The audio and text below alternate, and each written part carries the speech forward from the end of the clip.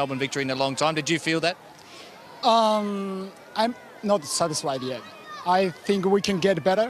Of course, today I scored and the team scored 4 goals, but we also made a lot of mistakes. On the other hand, I mean, I think today I don't think we play better. I mean, they didn't play well.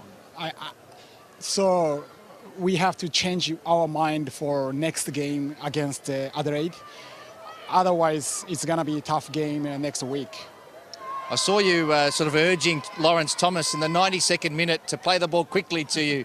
You wanted the ball more. You wanted more and more. Does that sum up just how you go about your game? I think that's we have to change. That's I want to change about the team. Even we shouldn't be satisfied even we are 4-0, because it doesn't matter to me about the result.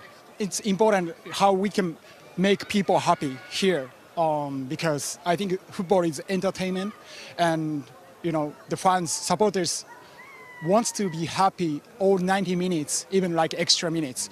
So I think even we are 4-0, but we have to score. We have to aggressive. That's I want to do that.